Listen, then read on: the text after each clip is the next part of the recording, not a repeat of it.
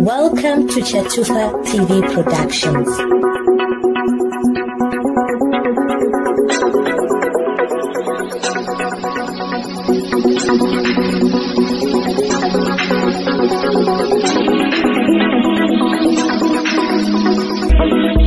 Chatufa TV Productions, connecting you to the world. It's a blessed day once again, family, as we meet on Chatufa Television Production, Chatufa Chete Chete. This is the gospel of the freedom of the Zimbabwean people, and we are very excited once again to meet on this platform as we continue to look into issues that are happening in our nation, around our nation, and all over the world. As we push towards the freedom of Zimbabwe, we know that we are in that time and in that season where we say God is in it, and God is definitely delivering Zimbabwe into the hands of the Zimbabwean people. So we are looking at what has just happened after the freedom of Namatai and others. Namatai Kwekweza has sent a message to the Zimbabwean people, and very, very important. The young woman coming out after being given bail, she has sent a message to the Zimbabwean people, a message of hope, a message of strength. And this was a really powerful message that she has sent. And I said, when I read it, I said, this is a young fighter, somebody who does not give up, who will fight throughout. And I decided that I need to read the message and help her to send the message to the Zimbabwean people all over the world. She says, with a stubborn hope, a strengthened resolve, and clarity of purpose, I write to you with the deepest, utmost gratitude for the love, solidarity, and support that Robson Cheresama Gwenzi and I received, which has warmed my heart. The love and solidarity have come from many Zimbabweans and people from around the world, and it deeply inspires me to have a sense of humility, hope, and courage to continue the struggle for a better Zimbabwe even after a horrific ordeal. The messages, the prayers, the legal support, the medical support, practical assistance, and keyboard warriors have all worked together to ensure our release, and it is this solidarity that kept my brothers in the struggle and me strong until day 35 when we were released on bail. I have also received a lot of love and solidarity from the 29 courageous women who were arrested on the 16th of June along with Jameson Timber. The world must know that they are still at Shikrubi maximum female prison, and they have suffered a great deal from the brutal beatings they were subjected to on the 16th of June. They are the people who took care of me when I arrived at Shikrubi prison, traumatized and in pain, and the people who gave me the hope and resolve to remain strong until my release on bail. I'm aware that a few of them were released. However, we all are not free until all of them are free. We must take this moment as a nation to continue demanding the unconditional release of all political prisoners, as there are many whose stories might never reach the media, but they still suffer greatly, and their stories deserve to be told and heard. On 31st July 2024, we, Chere, Gwenzi, and I boarded a domestic flight to Victoria Falls at 12:50. And this was the start of our horrific ordeal. We were abducted, taken to the domestic terminal at the airport, which at the time was closed to the public due to renovations, tortured, held incommunicado, intimidated, interrogated by unidentified persons, and finally handed over to the police after 8 hours, upon which the disorderly conduct charges were brought against us. The persons who interrogated us kept accusing us of planning demonstrations to humiliate the country and the president during the SADC summit, and they stated that they were on their way to Victoria Falls, that we were on our way to Victoria Falls to meet more people to plan with. All of us were clueless about the stated accusations, and we were told that when the SADC visitors came to Zimbabwe, we were to be well behaved and not humiliate the country. In hindsight, I think of how silly these people sounded, and yet for those reasons we were abducted, tortured, and imprisoned.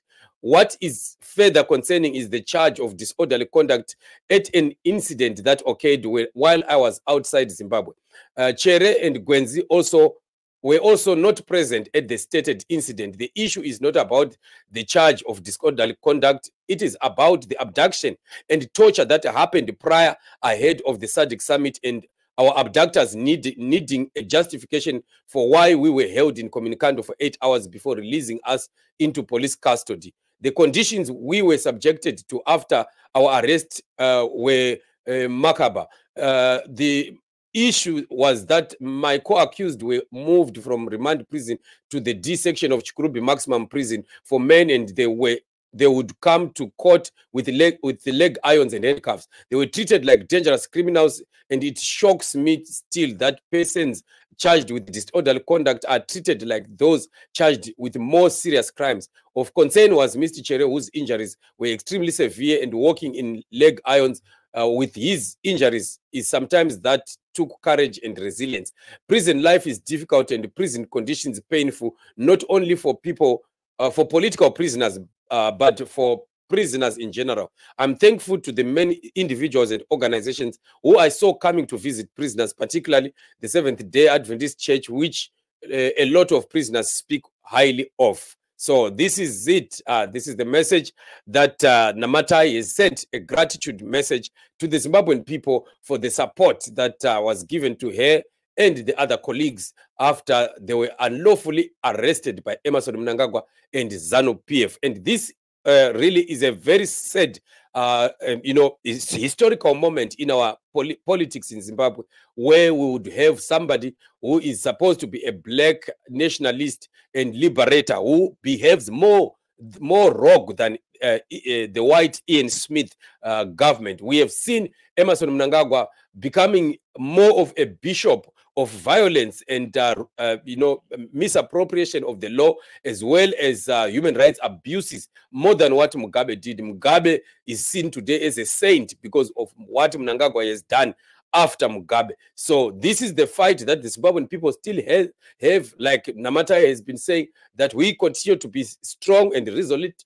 to continue to fight to make sure that our country receives freedom, our country becomes democratic, and all prisoners that are political must be released and forthwith. And this is a call that we will continue to make, that Zimbabwean people, they deserve freedom. Zimbabwean people deserve to have a free country, a country in which we can live peacefully and without fear of being victimized for political participation or for any other reason, like what we are seeing, that anyone can be arrested at any time in Zimbabwe, whether you have committed crime or not. And that really is a very sad development. So for Mnangagwa and ZANU-PF, they may continue to do what they think they are doing and successfully. But one thing that is certain is we have reached a time that the people of Zimbabwe continue to rise and fight against the oppression. And the time and the season for the Lord to bring liberty and freedom to his people. Zimbabwean people will never continue under this oppressive rule of Emmerson Mnangagwa and ZANU-PF.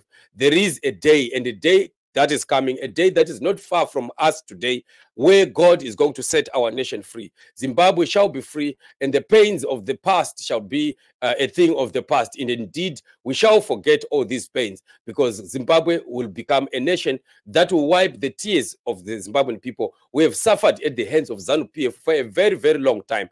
And this remains our fight and our struggle to make sure that we free our nation. Zimbabwe becomes free. Zimbabwean people can begin again to work on their country, to develop their country, to uplift their country, and not to continue to be one of the countries that continue to be mocked, countries of the world mocking Zimbabwe and mocking Zimbabweans left, right, and center, all because of what is being done by very few individuals in our country who are selfish and who are greedy. And these people, they don't think about anyone else except themselves.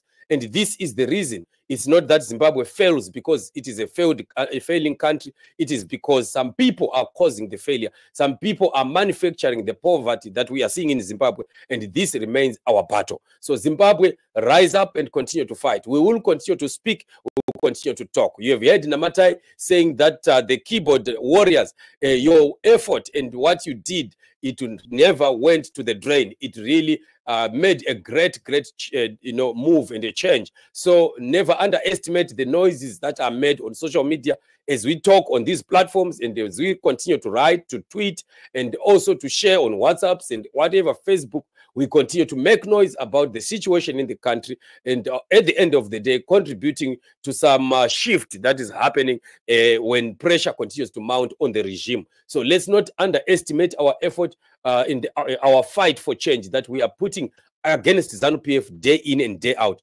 What we are fighting for is the freedom of Zimbabwe. And we know that Zimbabwe will be free. And ZANU-PF will never last forever. There is nothing that lasts forever. Everything is a beginning and an ending. And then the ending of ZANU-PF is not far from here and from now, because we have reached a season of change. So fight for change, Zimbabwe. Demand freedom, Zimbabwe.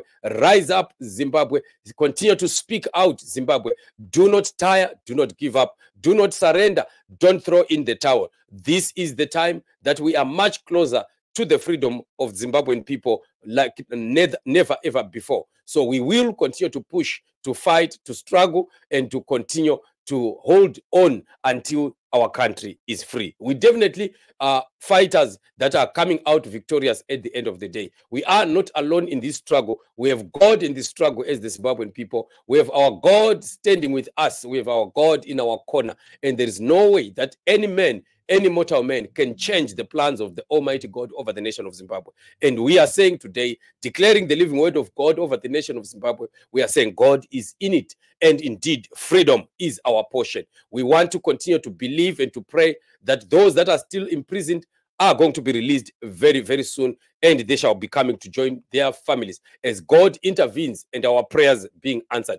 Let's continue as intercessors to pray for Zimbabwe. Let's pray for our nation. Let's not forget that God is watching over Zimbabwe. He is not quiet. He has not forgotten us. He has not forsaken us. He is working out some means and ways of freeing his people, and definitely we are gonna be free. So Mnangagwa and ZANU-PF, your days are numbered. You may continue in the way you are doing things, but know that your days to an end are very, very close, and Zimbabwe will be free. Aluta continua until our country is free. So family, I really appreciate you. Thank you so much for joining me on the show. Thank you for supporting the freedom of the Zimbabwean people. Thank you for supporting your platform. And I really salute you for fighting hard to make sure that our country is freed. And indeed, Zimbabwe will be free. I thank you for joining me on this show. Let's meet in the upcoming shows. Remain blessed.